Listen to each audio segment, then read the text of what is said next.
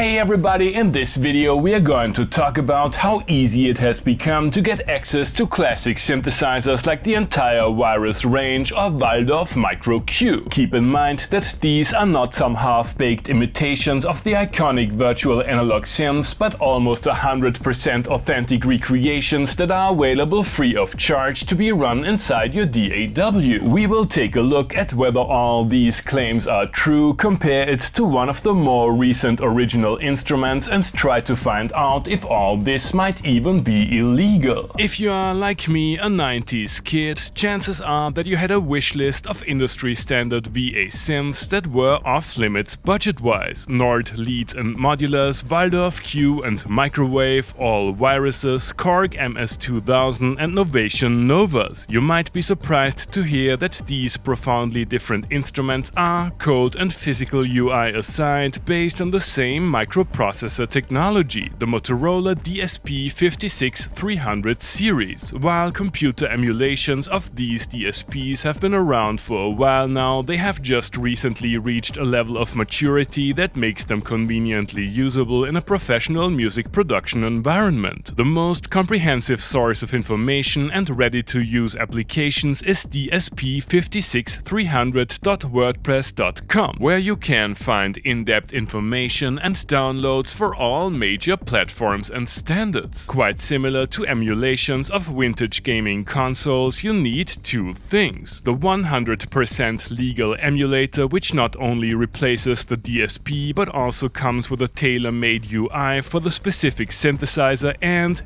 this is where it might get a bit tricky both technically and legally, the original and of course copyrighted firmware of the instrument. Some of these ROMs are publicly available on the manufacturer's website. In the case of this beautiful OsTIrus TI, it is part of a larger software download that requires you to A. register one of their products and B. find an unpack app that does the trick. It is not legally advisable to give more information on how to find these firmwares, but the aforementioned 90s kids among you will find a way. Installing the emulation plugin itself is super easy, barely an inconvenience. But Apple users will have to do some well-documented low-level hacking in the terminal. As you might have already figured out, the plugin itself will not make any sound. The synth firmware, which is usually a bin or mid file, needs to be placed in the same folder as the plugin. Location of these folders depend on your operating system and the plugin standard you are using. Rescan your plugin folder, accept the usual terms and agreements when opening the plugin for the first time, locate the preset folder if necessary, and you're good to go.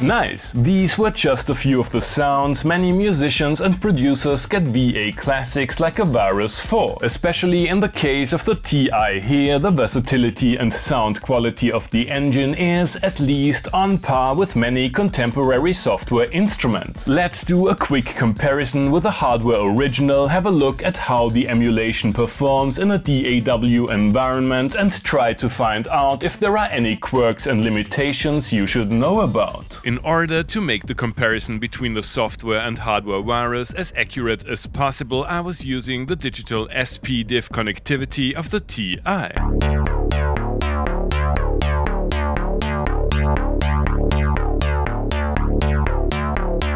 This not only allows us to take variables like digital analog conversion out of the equation, I also opted for the hardware synth as a clock source.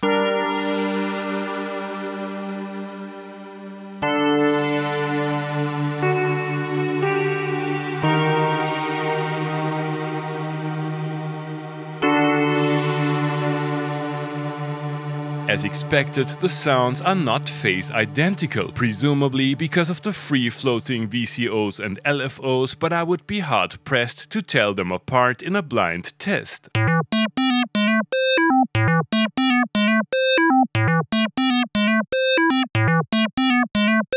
Be aware of the fact that converter technology and the analog side of the output stage might play a bigger role when it comes to other 56-300 based synthesizers though. Axis made use of overclocking techniques when designing the TI. You can activate this in the emulation too, and, super interesting, play it at higher sample rates not available on the original. Polyphony on the hardware instrument is dynamic with a maximum voice count of over 100, depending on factors like unison settings and FX configuration, so a direct performance comparison isn't easy. I was able to play 5 instances of a classic virus pad with 12 voices each on a humble Mac Mini M1, amounting to a total polyphony count of 60.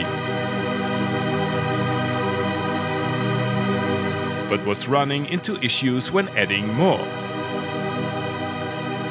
As it seems, CPU consumption is rather modest during MIDI playback, but massive spikes tend to occur when the plugin is idle. Feel free to leave a comment about how it performs on your system, especially in a Windows or Linux environment. I am torn when it comes to projects like this. I like the idea of being able to easily recreate the actual hardware of an instrument, not only because it makes legendary tones available to a broader public, but quite similar to the current discussion about the availability of old game console ROMs, also for preserving them for future generations. It is easy to make an argument for this in the case of the Access virus range, as all these synths have been discontinued and the manufacturer's focus lies on completely different products at the moment. I reached out to them for an official statement but haven't received an answer yet. However, a manufacturer like Waldorf is still a strong player in the synth game and just recently dropped a plugin version of one of their classics. It would be great to find a solution that satisfies all parties involved, granting synth enthusiasts access to these great sounding engines, limiting the economic downsides for the original manufacturers and helping the people behind the emulators to push forward innovation in that field. But that's maybe a bit too much to ask from a simple meme video. Thanks for watching and see you next time. Hey guys, I hope you enjoyed the video. Feel free to like, subscribe, become a patron and use one of the links down below that support the channel regardless of what your guests command you to buy. Thanks to all my patrons for supporting the channel and welcome to the monthly vocoder shoutouts. Spectrovox might be the best Moog for psytrance, but it's certainly not my favorite vocoder. Fortunately, there's subtitles. Tier 4.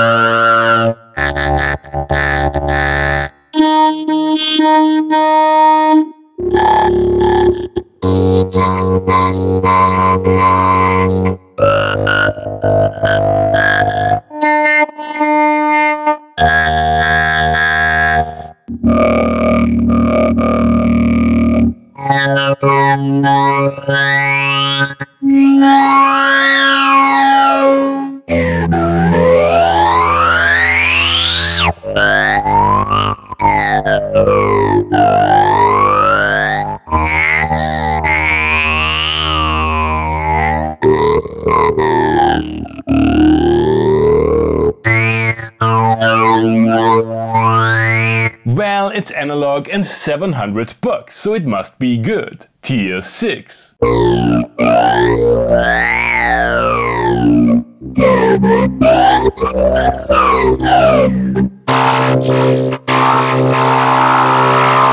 Again, thank you so much for supporting the channel. See you next month.